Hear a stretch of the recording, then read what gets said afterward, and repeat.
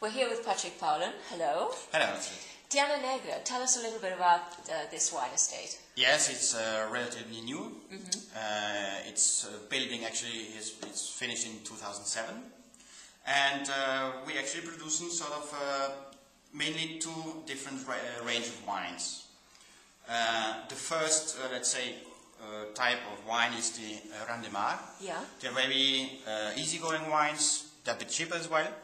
And for example, the Blanc de Blanc here is typical, easy, fresh, without crisp white wine. A typical wine from here, from the region. The Rosé as well, nice fruit, easy. And the red Randemar is a wine actually with absolutely no oak. What we prefer to produce more freshness, actually what you need is more fruit and a slight acidity. Okay. We produce our olive oil as well. Okay. Yeah. And which is comes with Denominación de Origen from Mallorca. Okay. And it's a very smooth olive oil. That mainly it comes from the type of olives we use, which is the Arbequina. Okay. Which has two main characteristics, which is very fruity and very mellow, let's say. Okay. Then we have our let's say most known range, which are the Cisnines, which actually that comes from the family. Because the whole project is actually a family project, although it's quite big. Yeah. And we have first the white wine. We produce around 4,000 bottles of this year. It's nearly the same as the first Randemar, but with a little bit of oak. So we had a bit more complexity, more to eat actually with nice gastronomic fish, for example, or in the oven. We have as well the Rosé, has a little bit of oak too. Maybe 3,500 bottles, hardly anything. And then we have maybe the most important wine of the whole bodega, which is the Cisnines Red, which actually in production is half of the whole production.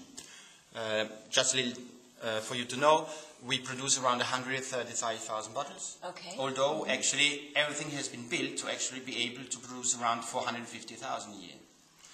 And then we go towards the Selection 2008. These were 3,800 bottles, and in 5 months we sold them all out. Oh wow! Yes. People liked it, did they? Yeah, although it's a bit more expensive than the Cisnines Normal. Yes. Which Cisnines Normal is not a Crianza, but from its style, it's maybe a real typical Crianza from here from Binisayam. Yeah. Then we have a nice sweet wine as well. Here we are talking about 900 bottles. It's a blend made of Moscatel and Prensal, which is a local grape. Yes. It's not so usual. Yeah. And then we have the last baby. Yes, which is Tianna, which is actually in the same name as the wine cellar, Tianna Negre. So this one has just come out? It's we're launching it officially in May 2010. Okay. Okay. It's first, it's the most expensive wine from this wine cellar. And the big difference is that this wine actually stayed 1 year in new oak. And it's a very expressive wine with much more body. And I think even in the last 2 years it's going to have a magnificent, let's say, developing in the bottle. Okay, and what's the grape that is used for Tianna? Mainly here in Binisayam, you should know that we need to absolutely use 50% of Manto Negro in the red wines. The rest then, we use always some Manto Negro, some Cayet, Cabernet as well, and we have Merlot as well. Right. And then it depends on the years, we put Syrah as well. So it's actually each vintage tells us what we have to do.